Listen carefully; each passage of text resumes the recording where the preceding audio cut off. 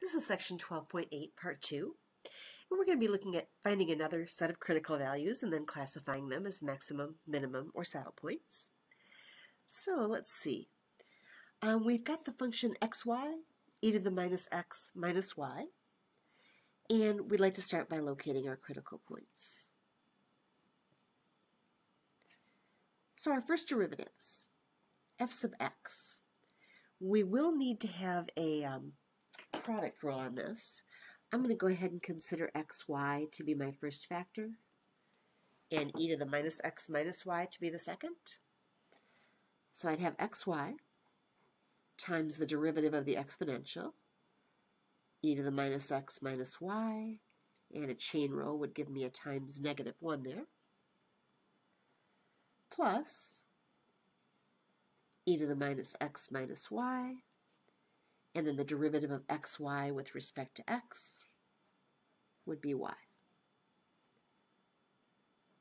And that needs to be equal to 0.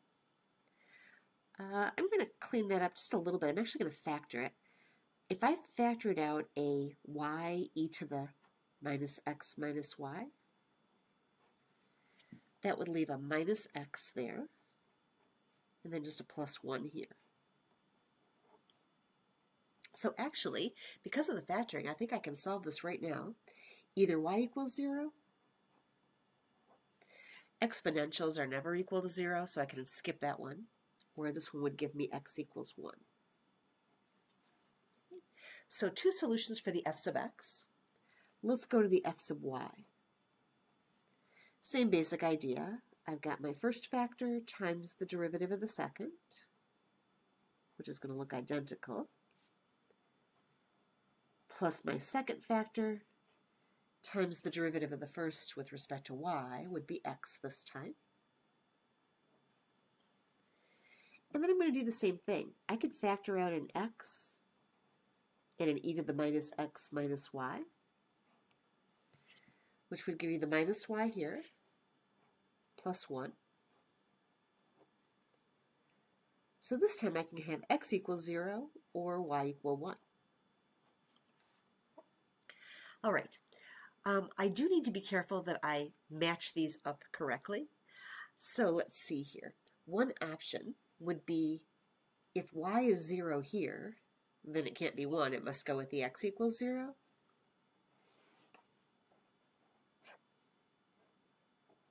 So 0, 0 is a critical point. And if x is 1, making that one 0, then I would have to let y be 1 to get this one to be 0. So my two critical points this time are going to be 0, 0 and 1, 1.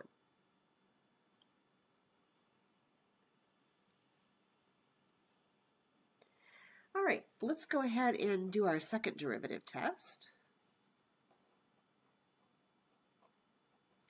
Oh, I probably got ahead of myself there. I do need the second derivative of this, which is not going to be real pretty, but we'll get through it. Let's see here. Let me go ahead and I'm going to be a little creative this time. I'm going to actually use those two things as my first factor, and then I'll use the exponential as my second. So I'd have y times minus x plus 1 times the derivative of the exponential plus the exponential times the derivative of what I just highlighted with respect to x again, which would just be -1, right? That would just be a constant multiplier. So y times -1 or minus y. Just for ease of use later on, I'm going to go ahead and factor out a minus y e to the minus x minus y, which is going to give me minus x plus 1 here, but plus another 1 there, so +2. I would expect f sub yy to turn out kind of similar. I'm going to use the same little trick for my derivative. I'm going to consider that to be the first factor of my product rule and the exponential to be the second factor. So I'd have x times minus y plus 1 times the derivative of the exponential plus the exponential, and the derivative of what I highlighted with respect to y would be x times -1 or minus x. And so I would have, factoring out a minus x, e to the minus x minus y. I'd have a negative y plus technically 1, but there's going to be another plus 1 here, so plus 2. A little creative algebra can save us a lot of writing. All right, finally, I need f sub xy. So let's see here. Or f sub yx is the same thing, right? So I'm actually going to go back to here. This is f sub y, and I'm going to do the derivative with respect to x. Break this up the same way. I would have x times minus y plus 1 times the derivative of the exponential plus the exponential times the derivative now is with respect to x, right? We already did the derivative with respect to y on this one. So derivative with respect to x would be 1 times minus y plus 1.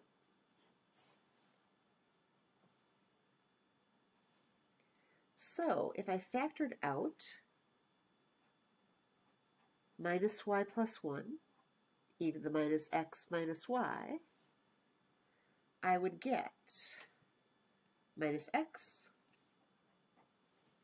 and I factored all of that out, so plus 1.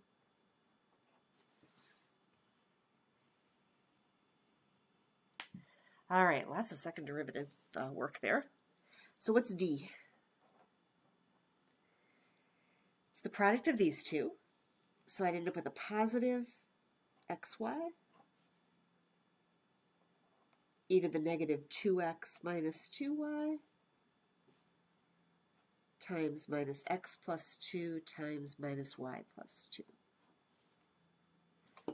Subtract the square of this one, minus x plus 1 squared minus y plus 1 squared e to the minus x, actually negative 2x minus 2y when I square it. All right, so kind of an ugly d there. Fortunately, we have some pretty nice points to plug in, right? 0, 0, and 1, 1. So for each critical point, I need to evaluate the sign of d, the sign of f sub xx, and then draw a conclusion. All right, let's see if I can keep f sub xx on my screen. So f sub xx, that's this one, and d is this whole huge thing. My first critical point was 0, 0.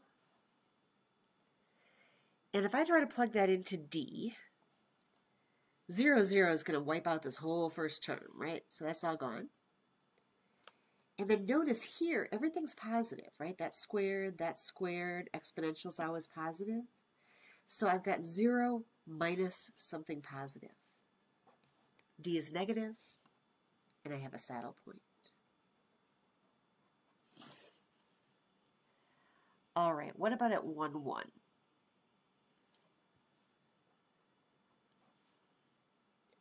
At 1, 1, notice when I plug in the 1s for x and y, that's going to give me multipliers of 0 here. So this is all going to be gone. And at 1, 1, that's positive, positive, positive, positive, and positive. So everything's positive. Minus 0 is going to be positive. And as far as f sub xx at 1, let's see. At 1, we'd have a negative out here, and then positive, positive, positive. So that minus sign carries and makes f sub xx negative overall. And let's see, positive, negative, that would give me a maximum. So saddle point at 0, 0, and a maximum at 1, 1.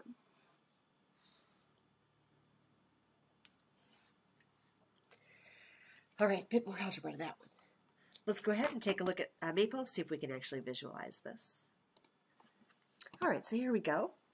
We've got our implicit plot 3D again. And at 1, 1, we were supposed to have a maximum. Looking at it from the top, there's x equals 1, there's y equals 1, so it should be right about here. And you'll notice it's not a real strong maximum, but it is a maximum, right? That's the top of a hill there, no matter what perspective we look at it from. We've got that sort of a subtle little maximum there at 1, 1. 0, 0 was supposed to be a saddle point, so look at our origin right in here. And you can see again, if you were to sit there, it looks like a minimum from this direction. But then if you were to sit the other way, it would look like a maximum from that direction. So that's our saddle point. All right, so there's at least a few examples of finding maximums and minimums and saddle points based on our first and second derivatives. The one thing that hasn't come up yet is that inconclusive situation. What happens if D is 0 or undefined? And the answer is sometimes you can kind of logic your way to a conclusion, and other times we really have to rely on technology. So let's take a look at these next couple of examples to illustrate that.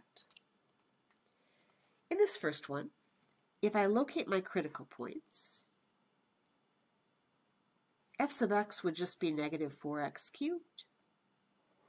And if I set that equal to 0, then x must be 0. F sub y, sort of the same thing, negative 4y cubed, giving me y equals 0.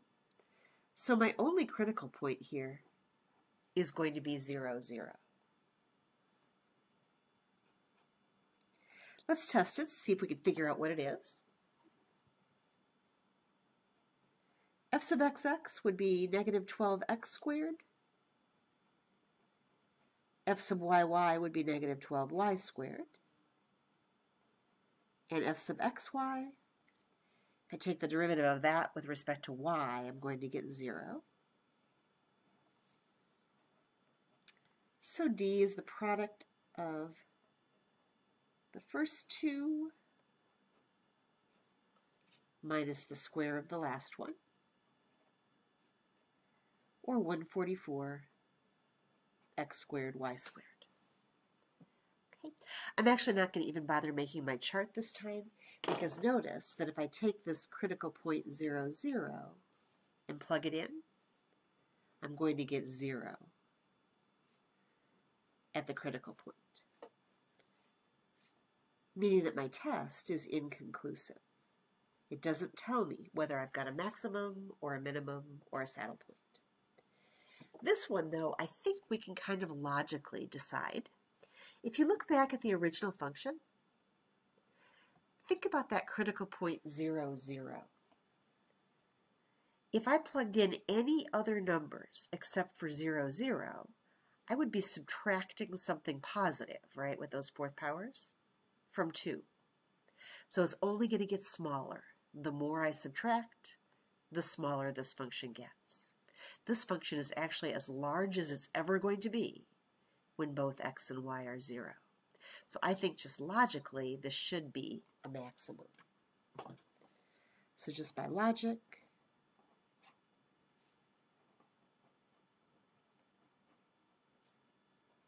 that function is as large as possible.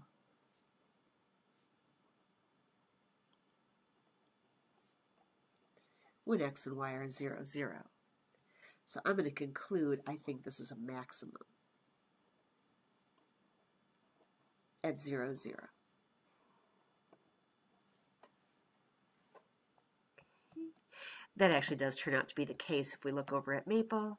Here's the picture of that function, 2 minus x to the fourth minus y to the fourth, and you can see pretty clearly that right there at 0, 0, we do indeed have a maximum.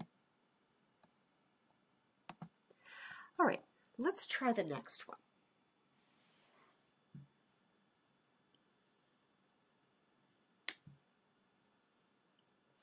Here's our function, and again, the first thing I want to do is locate the critical points. So f sub x would be negative 1y squared. And of course that would be 0 when y equals 0. So y equals 0 here. And f sub y, that would be negative 2xy.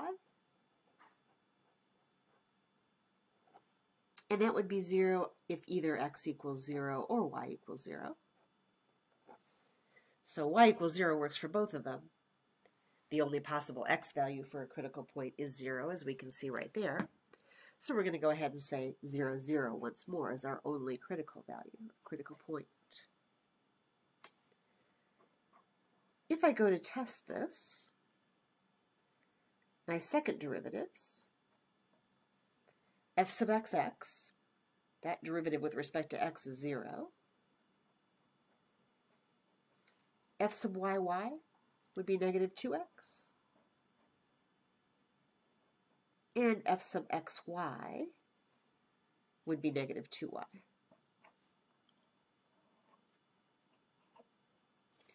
So d is the product of the first two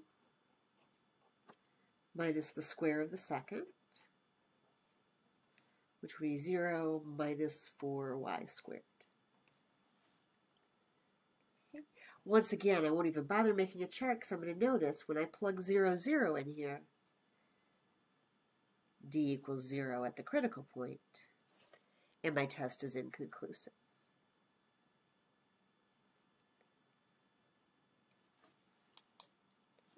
This one is much more difficult to determine what's happening just based on looking at the function, because if x is a negative number, we could have 2 plus something, whereas if x is a positive number, it would be 2 minus something.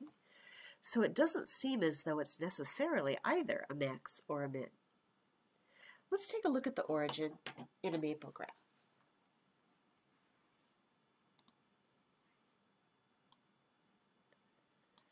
In fact, if you look at this one, here we are at 2 minus xy squared. You can see it really does depend on how we're looking at this.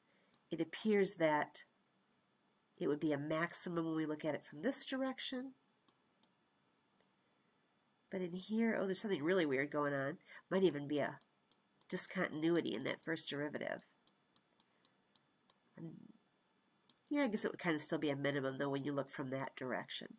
So I do believe that we can go ahead and say that this is a saddle point. So just based on the graph,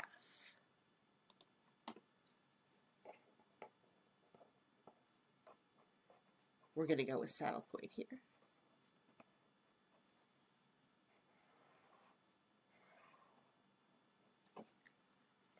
All right.